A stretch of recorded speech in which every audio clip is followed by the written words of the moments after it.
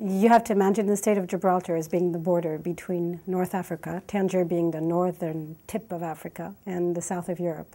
You had a place where everything was intertwined, and so that was the beginning of the story. I discovered that there was a sort of particular position for a population who is completely dispossessed.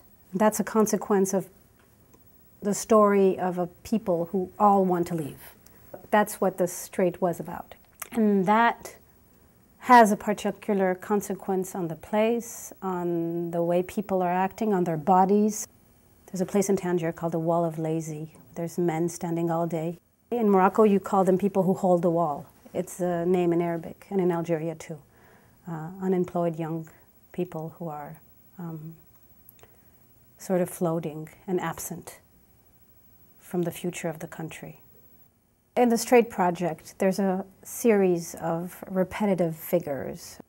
There's a lot of walls. There's a lot of vacant lots. I'd say that the figures of men were in the same stage as a vacant lot for me.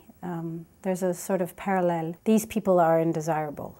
When you are reframing Morocco to make it a sellable commodity on the international tourism market, you don't want to have people who are standing on the side of the streets, sleeping in public parks, something that doesn't fit in the format.